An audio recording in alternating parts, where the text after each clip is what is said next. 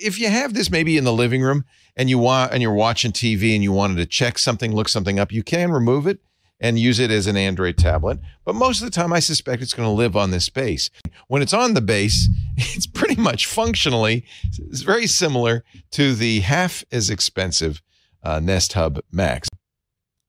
The sound on this is arguably maybe a little bit better because, as you can see, the base is a little bit larger. In fact, you might even say that the Nest Hub Max is a little bit better. You could put any app on it that you could put on your Android phone or Android tablet.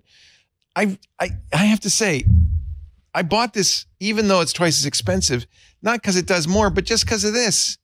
The fact that you can just unglue it from the base and carry it around. You learn, you hold it a little bit when you press it.